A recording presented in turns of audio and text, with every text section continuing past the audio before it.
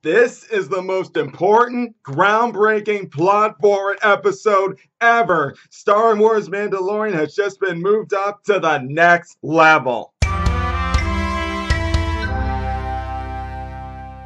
What's up, YouTubers of the world? MegaGeekMixer here to give you guys my review on this week's episode of Star Wars The Mandalorian Season 2, titled The Jedi. That's right, guys, The Jedi, meaning Ahsoka Tano. We get the live-action debut of Ahsoka Tano, played by none other than Rosario Dawson. And man, does she kill it. She did an amazing job. Her standing pose as Ahsoka Tano, all the fighting, using the Force, and everything else she did in this episode was memorable. No doubt she had a great time. After all this time of voicing Ahsoka, she actually is Ahsoka, and she enjoyed it. No doubt about that. Just as she enjoyed being able to communicate and be around in the doing those scenes with not Mando, but the child, who, believe it or not, guys, we actually finally know his name. The child's name is Grogor.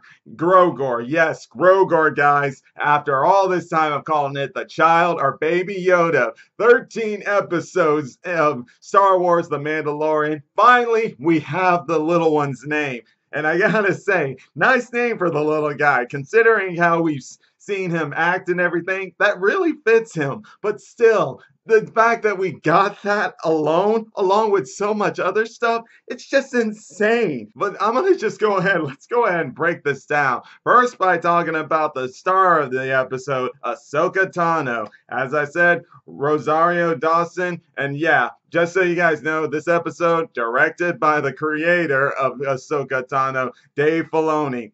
Beautifully done, written and directed by this guy. He did an amazing job. But now, having said that, this really does help us in learning more of what Ahsoka's been up to, because as we all know, Mandalorian set after the return of the Empire. And yeah, it turns out she's still on her mission to find Ezra. And she might have already found a clue to finding Ezra, because it turns out that in this episode, she's on a mission to find some, not on a mission. Well, she is on a mission to, in a sense, liberate a village, but also to get their boss, the one who's terrorizing and taking control of the village, to give her information on someone she's looking for. And yeah, you may think I'm saying Ezra, but I'm not. It's someone who can lead her to Ezra, and that is actually Grand Admiral Thrawn. That's right, guys. She's looking for Grand Admiral Thrawn, who my guess is maybe he has Ezra captured or something, or maybe she's feeling that, knowing that he was with Ezra the last time we saw in Star Wars Rebels, then he's the best chance she has of finding Ezra. Now, does this mean that by chance we could see Ezra, maybe not in this season, but next season? If so, I'm all in for it. I'd just like to see who will play him. Will it be the same person who acted as him, who did the voice acting for him? I hope so. That'll be awesome. But as for this person that she was facing, I do feel a little bad for her. The antagonist for this episode is a woman by the name of Morgan Isabel, aka May Strain, or something like that. All you need to know is she was terrorizing the village, like ruling it like a Triton, pretty much like how the Empire was ruling the galaxy. And why do I say I feel sorry for her? Well, because let's just say that her past, it's just pretty much could be just as tragic as what happened with Trafalgar Law in One Piece. Why do I say that? Well, because it turns out she's a survivor of a massacre that happened during the Clone Wars. Unfortunately, though, that scarred that woman badly, to where her anger consumed her, and then she grew up to become a person who just plundered and destroyed worlds. And no doubt that caught the attention of the Empire, because it did. As Ahsoka was explaining her history, she admitted that she helped the Empire build its Starfleet. She aided the Empire in building its Starfleet. Now, that's not saying she's the only one. I'm sure he, along with others, have been responsible for that. But the mere fact that it happened to her, yes, I can't help but feel sorry for her. But does that mean that I would not stop her? I would not fight her or anything to stop her what she's doing? Heck no. I would do exactly what Ahsoka did, because no doubt Ahsoka felt bad for her too. But she's seen that there's no talking to her. This is the path that woman chose, and she has to be stopped. But that still doesn't mean that Ahsoka can't feel bad for her. And yes, speaking of Ahsoka, another thing I forgot to mention is she's grown up to be a great Jedi. The way she interacts with Mando and the child, and then later on, when she tries to test to see if she can train Gorgo, it really shows that she has become a great Jedi. And again, Anakin trained her pretty good on some levels, but it's when she left the Order that she truly became the Jedi she was meant to be. Because it turns out that, first off, it was because of her we learned of Grogor's name, and she helped us in learning of Grogor's history. It turns out that he was actually a part of the Jedi Temple. He was a part of the Jedi Order. Now, first off, that's no surprise that he lived even during the Clone Wars. We all knew about that. But we just all didn't know. Was he from the same? Did he come from the planet that Yoda's from? Or what? But now we find out no, he was in the Jedi Temple all along, and he was trained by multiple masters everywhere. But unfortunately, when the Empire came, oh boy, that was just like all Jedi who survived Order 66, dark times for this kid. And now this kid, he didn't get executed in Order 66. Some people who had trained him before were smart enough to know that that kid needed to be hidden away from the Empire so they wouldn't find him. Unfortunately, they have found him and they're hunting him now.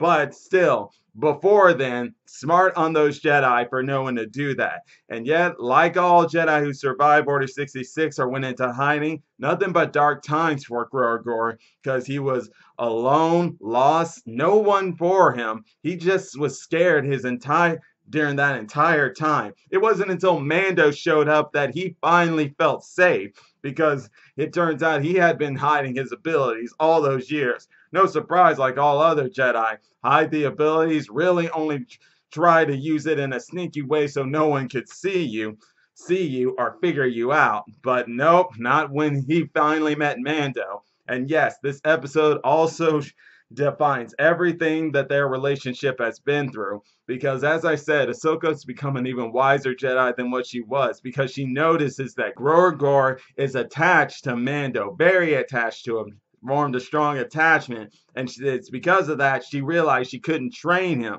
This is where it led her to telling Mando about what can happen with people who form strong attachments with people, and then the fact that his attachment to Mando, Grogor, his attachment to him, that could be his vulnerability to something that she fears that could happen to him if she trains him, and that's his anger, basically the dark side. Which, by the way, you could say that's what happened with Morgan. She fell to the dark side. But either way, though, and she's not wrong there. I mean, let's face it. If Mando's gone, can we just imagine how Grogor would feel? The anger, all the hate inside of him would just probably explode. I mean, yes, he has people like, say, Greef Karga and Cara Dune, who could pretty much be like an aunt and uncle to him, if you want to put it that way. But that would not, they don't hold a strong attachment to him like he does with Mando. So knowing that, let's say if something happened to Mando, just imagine how that kid would feel.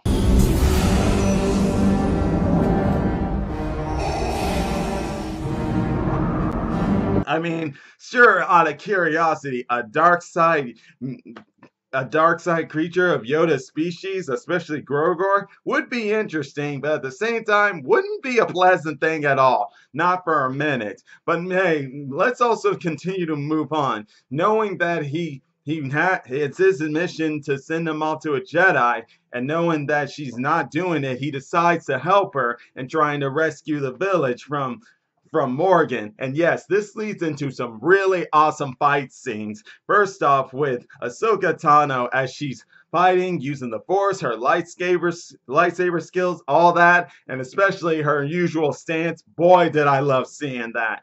And I loved how when she entered the village and just started walking up to him, such a badass Jedi. Man, how much Ahsoka grown and stuff over those years. I know I keep saying that, but I'm just stunned by it.